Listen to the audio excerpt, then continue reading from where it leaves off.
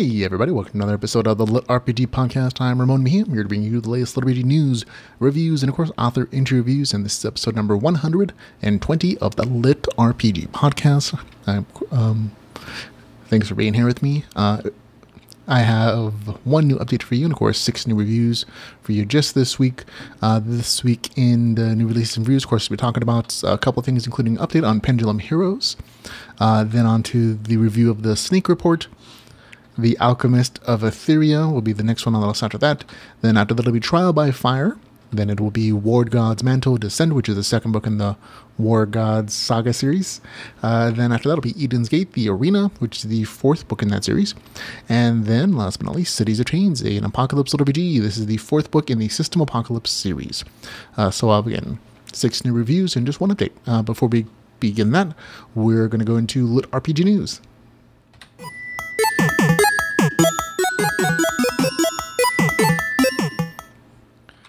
And in LitRPG news, we have a nice little bit of a deal discount for you this week from Magic Dome Books. So the nice folks who translate a bunch of Russian LitRPG into English for the last few years, and then putting out some great books. Magic Dome Books has put some of the more popular titles on an ebook platform that isn't Amazon. They've decided to go a little wider in their reach to more readers, and they currently put the first books in the Way the Shaman and the Dark Herbalist series on sale for 99 cents on Kobo.com. So if you happen to use that particular system, or you just want to go check it out as an alternative to Amazon, those 2 books there are 99 cents. If you haven't read anything in the series, they're both really good series. These 2 books in particular are again, they're really good sellers because they're really entertaining and interesting, and they bring a lot of interesting stuff in there. So they're really good deals. So by the way, also at 99 cents. So good purchases. Okay. Also in LitRPG news, Daniel Scheenhofen has released some more artwork for his Alpha World series.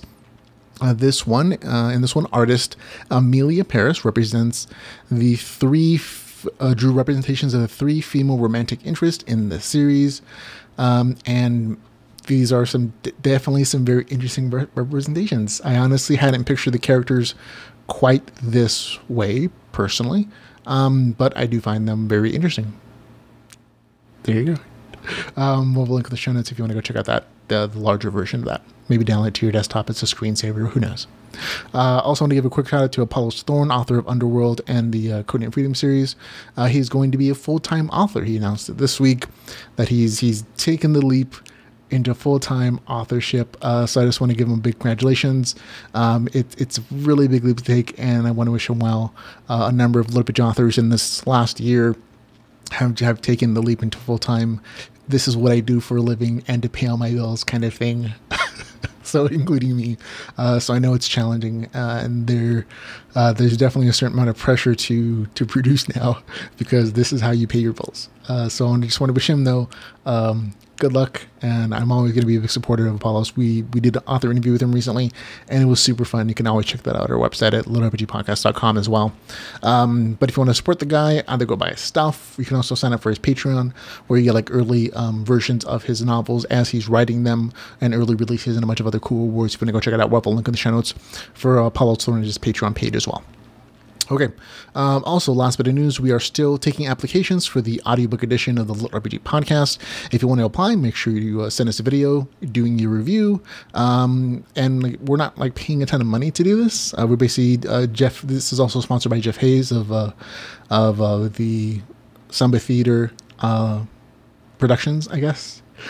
Jeff Hayes does a lot of audiobook narration. Thought it was a good idea to essentially do a audiobook review of all the audiobooks.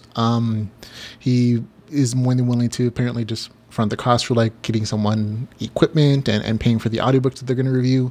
But at the same time, he and I both agreed we want this to be 100% honest reviews, even if they're negative for, his particular audiobook production company. So if you are interested in that particular job, again, we are going to be paying you money to do an audiobook review. Not a ton, but again, we'll also be paying for the audiobooks. So it might be a nice way to get your audiobook fix subsidized by the podcast. I'll be doing basically the editing and stuff and posting in all the technical work.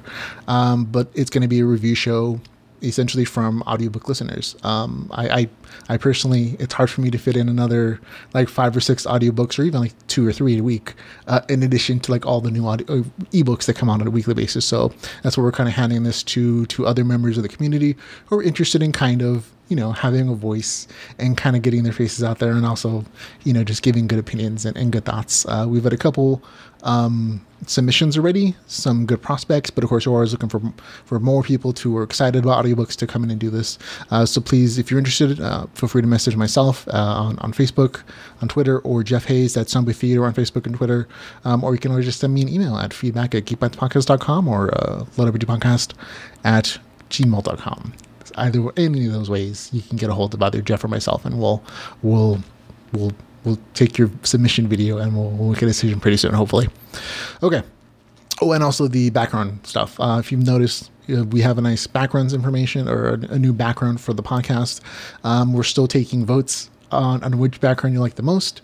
Last week it was like this looping video of like a bunch of television screens. Some people didn't like it. Some people just wanted the kitchen back, but more people liked the background. So we're going to be keeping it. Now it's just a matter of deciding which background to keep for the video version of the podcast. So I'm going to have a couple different backgrounds throughout this particular episode of the podcast, and you let me know in the comments. Anywhere you see this, let me know in the comment section which one you like the most, and the one that gets the most votes, the most great opinions, that's the one we will keep. So there we go, folks. Okay, on to a few novels that are out now. Well, actually, there's just the one. This has actually been a slower release week for LitRPG stuff on Amazon, which is not horrible. It really isn't. There's only one I couldn't get to this week that came out, called A Kill Streak, Book 1, Respawn. It just came out the day that we're recording this particular podcast, so I just didn't have time to read it in addition to all the other stuff. But it is out now. Okay, new RPG audiobooks. And again, these would be the kind of titles we would be having someone else doing full reviews, like 5-6 minutes on. So, including the Steel Alchemist, a LitRPG series, which is out now. I gave the ebook version a 5 out of 10. It wasn't that entertaining for me. You can read the full review, of course, on any of these on any of the ebook versions of these titles. We'll have a link in the show notes for them if you want to check them out. But Steel Alchemist by Deck Davis, out now as an audiobook. Deck Davis also put out the audiobook version of The Arcane Survivalist, which was entertaining for me. For me, I got a ebook review of like 7 out of 10, so I had a good time with it. And also out is Stratus Online Awakening by Drew Cordell. We gave it a 6 out of 10 as a review score for the ebook version of it.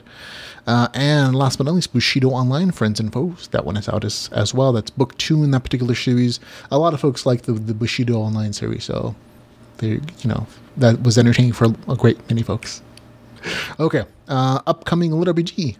These are just the titles that are going to be coming out in the near future, hopefully, that I know about, that are on pre-order or people have told me about. And that includes, on June 26th, come out End of an Era, Project Chrysalis book number 2. On July 1st, Apocalypse Gates number 2. That's by Daniel Scheenhofen, called Valley of Death, with a new fancy cover artist who made that particular cover, Apocalypse Gate book 2. On July the 10th, that'll be Restart, Level Up book number 1. That's a new title from Magic Dome Books, I believe. They've translated it from Russian into English. And then on July the 23rd, External Threat, Reality Benders book number 2 will be out. On August the 7th, it'll be Death March, Euphoria Online book number 1. And then we get the second book in the Binding book series, which will be out on August the 30th, titled Raven Vex. That's the second book in the Binding book series. Then there we go. That's it. On to new releases and reviews.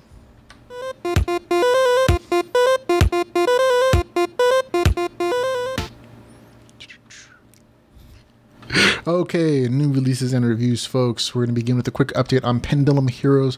Talked about it last week as being a little bit story that was coming out at that point.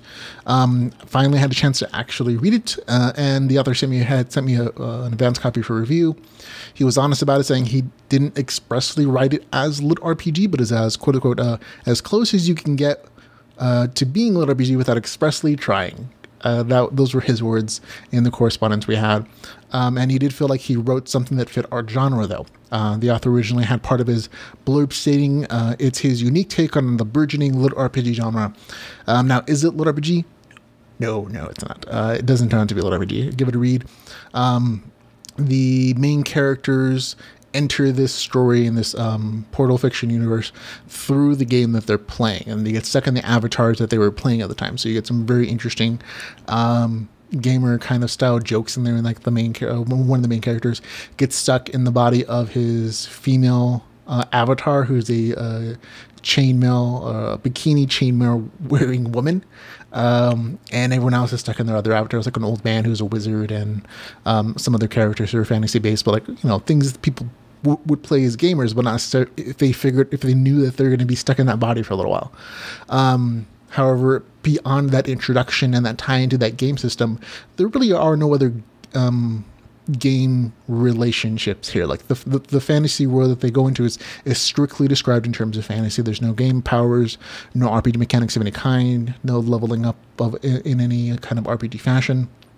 All the fights, all the magic, it's all very fantasy based, and there's a whole justification, this sort of like explaining how this fantasy world is kind of grabbing people from other universes for whatever way they're doing it, and so it all makes perfect sense as far as that goes. And there are a lot of like gamer jokes and a lot of like few references, but as far as like being an RPG world, or it's not. So if you're looking for a little RPG story, this isn't it.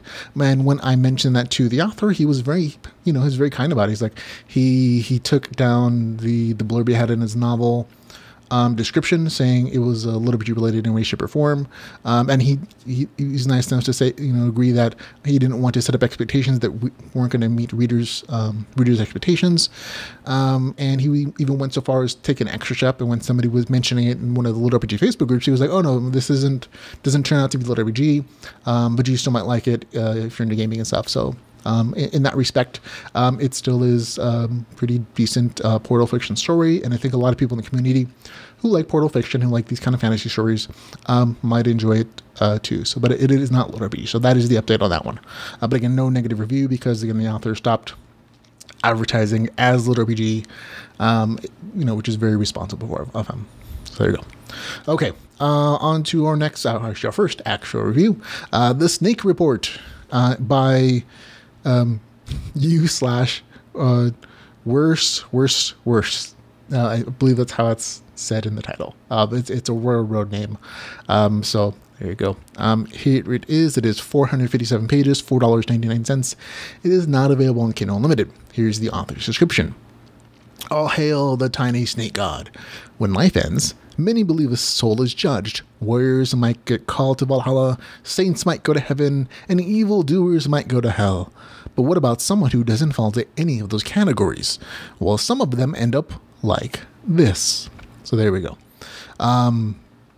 It says it's from the online web serial comes a story of reincarnation comedy, winding past towards existential redemption, all the tiny snake god. So there you go. The Snake Report is an online serial story found in several places, including the Royal Road.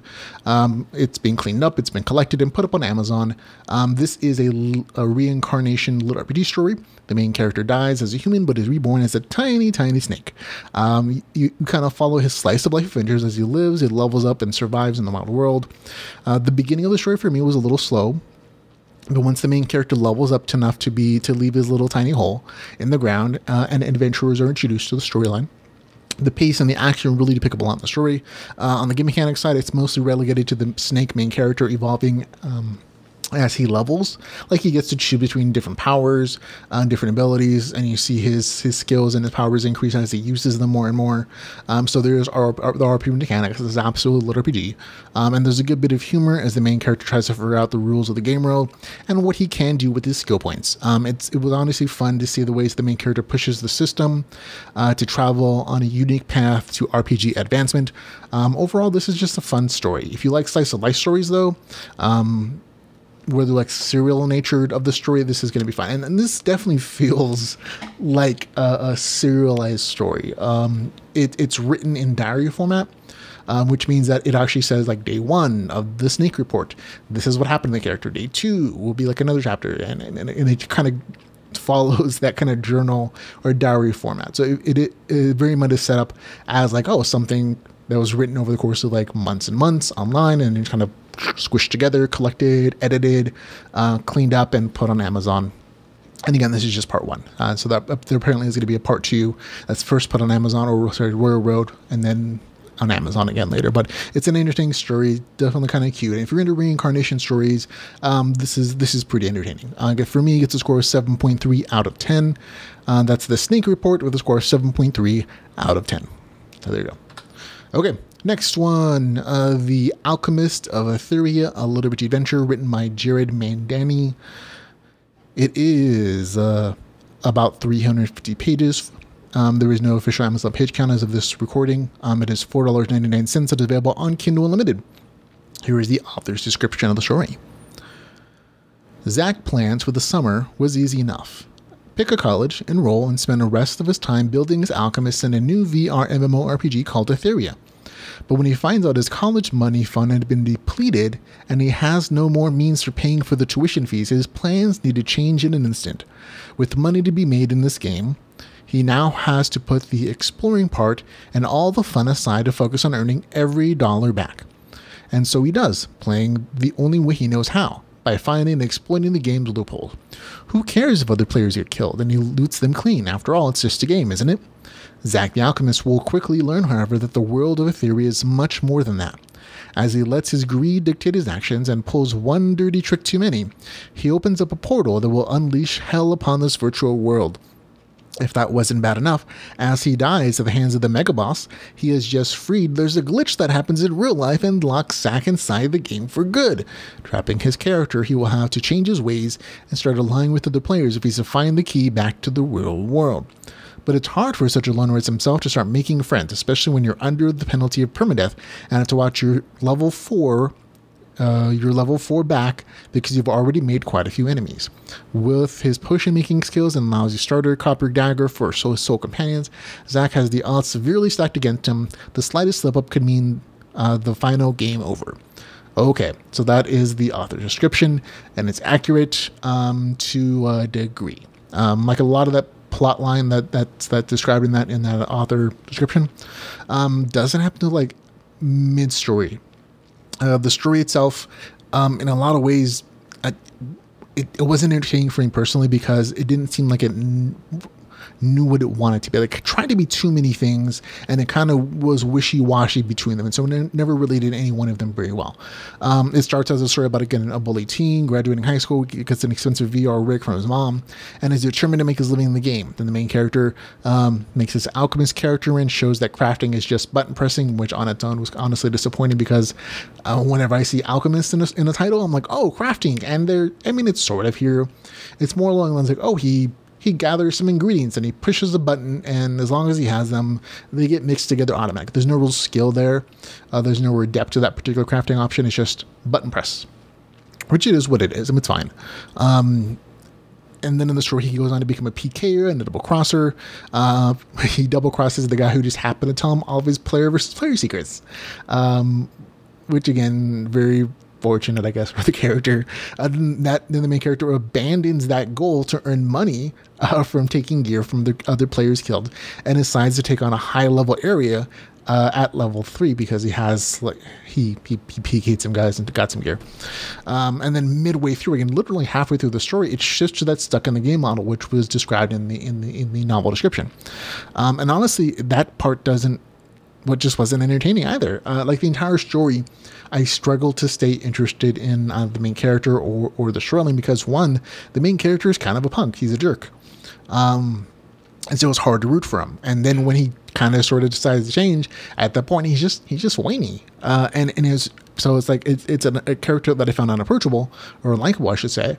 And the storyline itself wasn't particularly deep or interesting. And there was no focus for what he was doing, and then halfway the story it shifts and suddenly he's trapped in the game, and then there's permadeath. I'm like, oh, that would have been maybe an interesting first part of the story, but I'm halfway through and I'm already kind of bored.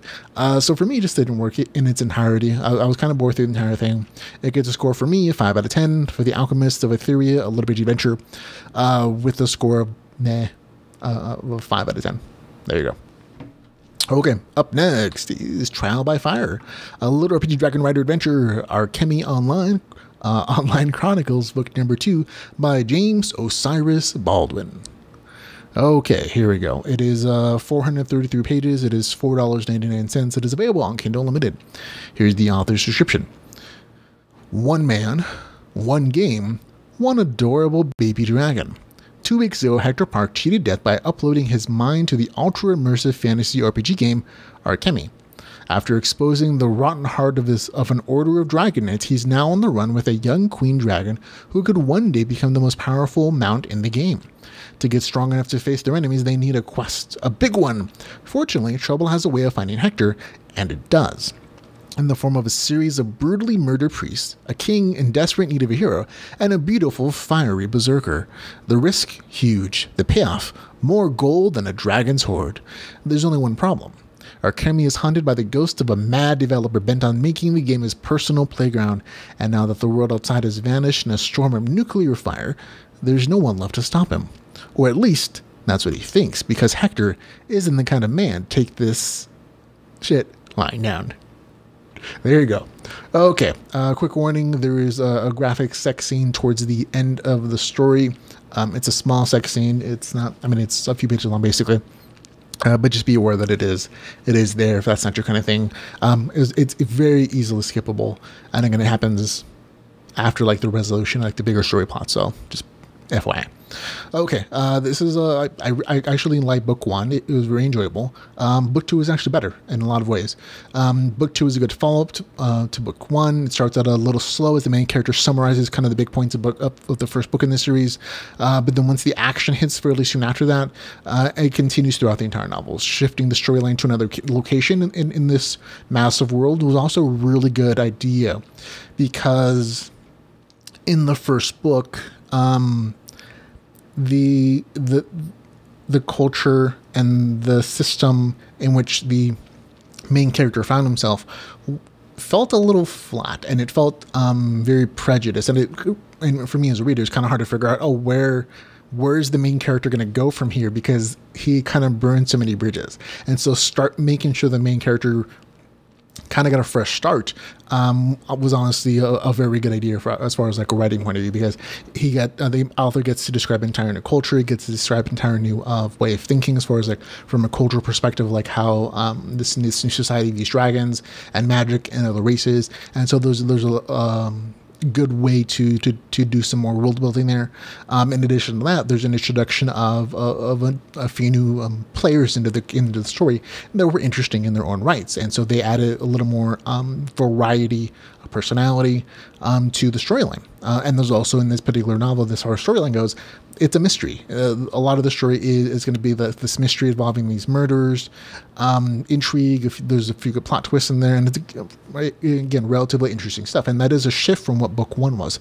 Book one it was very much the story of a player trapped in a game, even though he hadn't meant to be, and kind of finding his path and the class he wanted, and eventually introducing the dragon aspect, which is again a late part of book one. And in book two, all that's already established. The main character has his pet, basically his pet dragon, and that's part of the storyline as well. Like seeing this pet dragon from like a little small cute thing to something bigger as it levels and grows in the system. Game mechanic wise in the story, everything's basically the same as book one. The main character gets a few new powers. There's a little bit more crafting side from other characters in the story, and from the main character a little bit, but it's not a big part of the story. And also the stuff about the dragon also expands a little bit, in that you get a peek into the dragon's development tree path a little bit, which is of course neat, but again, nothing like really hugely, vastly different or anything. Overall, a good solid read, no big issues. If you like book one, you're probably going to like book two even more. So there you go. I had a good time with it. Gets a score of 7.4 out of 10. That's Trial by Fire, a little bit to Dragonrider adventure, Archemi Online Chronicles book number 2 with a score of 7.4 out of 10. There you go. Okay, on to our next review. War Gods Mantle Descent, a LitRPG Harem adventure, the War God Saga book number 2, written by J.A. Hunter and Aaron Crash. It is 303 pages. It is $4.99. It is available on Kindle Unlimited. Here's the author's description, rather. A marine turned Greek god, an army of beautiful Amazons, an infernal enemy out to burn the world down.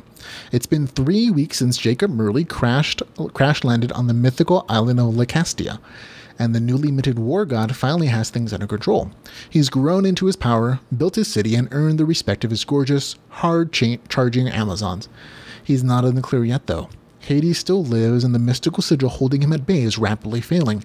Worse, a horde of new enemies is battering Lysteria's gates down, slowly grinding down Jacob's forces. But Jacob has a plan to get the upper hand. He's learned about a legendary weapon buried in a prehistoric world deep in the bowels of the island. A weapon with the power to kill even gods. If he can defeat the weapon's primordial guardian and subdue an exiled titan, he might just be able to save the world. That's an awfully big if. So there you go. Okay. There are some changes to the story.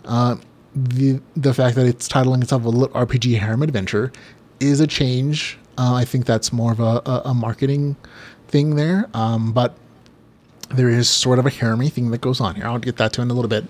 The sequel of the story really takes the action up a notch. There's fights, there's leveling, there's upgrading, and then there's more fights. And it goes in that cycle. This is a very action-oriented story where most of the story, I'd say easily 70% of it is action stuff, action scenes. And if that's what you're looking for, you're going to find it here in spades. You're going to have a really good time here. There's a bit of crafting towards the more towards the beginning of the story. Town building and stuff, all that's kind of flirting a little bit, but it's more of a minor aspect in book 2 than it was in book 1, relative to the size of the story. Game mechanic wise, there's nothing fundamentally new. The main character again gets new powers that he uses to lay down the hurt and all the new kinds of monsters that he and his Amazons fight. The only real complaint I have as far as the game mechanics go is that I feel like I'm only reading half of the story this time. I'm only really like seeing half of like the game mechanics possible here, and that's more along the fact that in this story there's more of an introduction to the other player, and I say the respect of like game terms. Like if our main character is one player, he's a human from our world who's taking the mantle of the war god, then there's the other side of that, who's the opponent, and he's also a human who becomes essentially a player. And that's Echo Earl. This is not spoilery, folks. It's very abundant in the first book, and it talks about it a little bit in this book as well. But you know, that's who the opponent is, and it's very quickly described in like the beginning of the story. So it's not spoilery at all. But you don't really get much information about like that particular side of the tech tree and that particular side of the upgrade tree that the other side is using. And so everything kind of feels a little off somehow. Like you get a different variety of monsters and characters with different powers, but you also get some things that are very similar to what the main character on the good guy side does. And so and a lot of this has to do, I guess, like my impressions of what video games like this is kind of based on. For me, it feels like this series is based on like an RTS, where you have your camp that you build and your resources that you gather, and then you create your characters that you're going to fight with, and you have a particular branch of like skill, tech, magic, whatever it is that you can upgrade, right? But part of that on an enjoyment side is also knowing what your opponent can possibly do. It would be really horrible if like you played a game and you couldn't figure out what the other side was capable of, basically.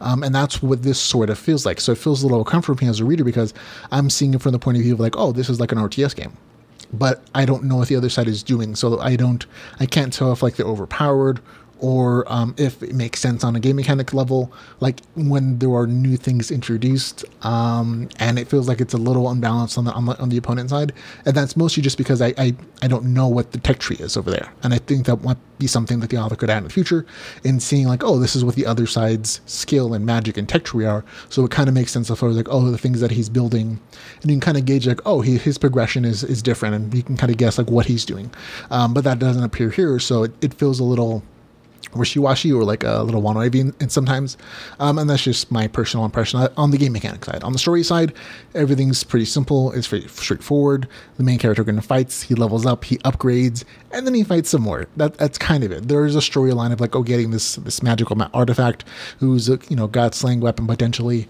but it's really kind of an excuse just to explore different parts of the island. The dinosaur thing that's introduced on the cover and in the novel description, a little weird, I'll be honest. I think there's our pterodactyls with laser beams. It's a point. It's a little odd. But again, good variety of monsters and fights. Again, this is mostly an action story. On a small note, again, the harem stuff that's described in the title doesn't really exist.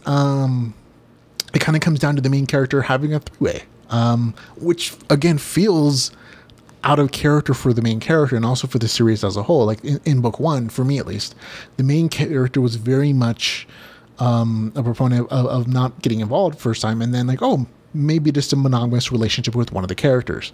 And that has sort of, it feels like it's been pushed into a particular direction. And it feels unnatural for the story, or at least from my point of view of what I think the main character is. But again, it's also not a really big part of the story in the first place. So the harem part of the story isn't a big part. The author basically doesn't go full hog on the harem side.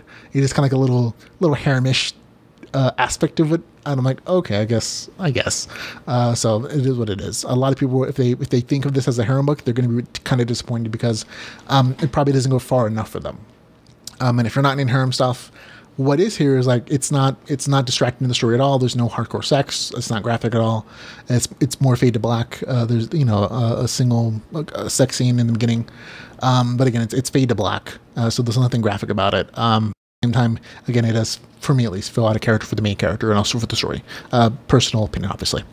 But other than that, I mean, overall, good story, again, that emphasizes action. I had a good time with it. Good to score 7.2 out of 10.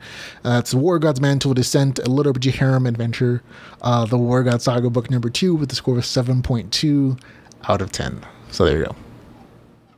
Okay, on to number 6. Eden's Gate, The Arena, a LitRPG adventure written by Edward Bertie. This is the 4th book in the best-selling Eden's Gate series, apparently. It is 454 pages, $4.99. It is available on Kindle Unlimited. This novel has been doing really good for the last few weeks since it came out. It didn't come out this week.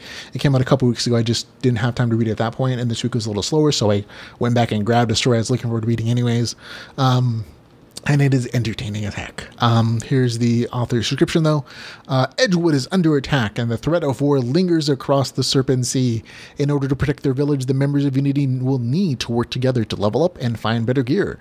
They'll need to lay the foundation of a castle that can serve as a fortification from intruders. But what if there's a better way?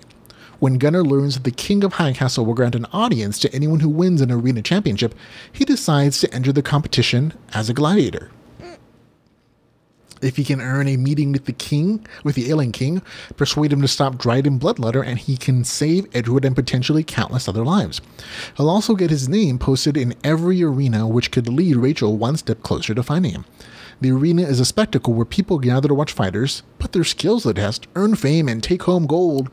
Does Gunnar have what it takes to become champion, or has he bitten off more than he can chew? So there we go. Again, short review. I already know I liked it before I even started, and I know I was very right. This is a good story that turned to be more slice of life than I thought. It was honestly, from the description and from the cover art, I thought this was going to be more a focus on the gladiator battles, from like the arena battles, and it was not. It was very surprising. The main character really only does like 2 or 3 battles, and that's it. The entire story, as far as like in the arena. There's a lot of other action scenes. There's a lot of slice of life stuff where you're following the main character as he does some town building in his community of Edgewood, does some trading, does some crafting, and he goes on these little slice of life adventures, those little bit of romance. But again, it's mostly a slice of life story as you're following the main character, and that's totally in theme with the rest of the series. And then that's what you're kind of doing for a lot of it. I think in the last couple books, though, there was more of an overarching storyline, and the main character was like traveling and doing things. But this one just kind of returns to a more chill, kickback kind of slice of life storyline, and that's not necessarily bad. It is just a different expectations that I had going into this novel than it ended up being. For me, I had a good time with it. Good story, really wicked cliffhanger at the end, though. But again, it's a great lead into like hopefully book number 5 whenever that comes out. But I had a good time with it. Gets a score of 7.5 out of 10 for me. Eden's Gate, The Arena, a LitRPG adventure with a score of 7.5 out of 10. So there you go. Easy review. Okay, last review, Cities in Chains, an apocalyptic LitRPG adventure, The System Apocalypse, book number 4 by Tao Wang. Here it is. It's 338 pages. It is $4.99. It is available on Kindle Unlimited. And here's the author's description. It's been over a year since the system came to Earth, bringing blood and monsters in equal measure.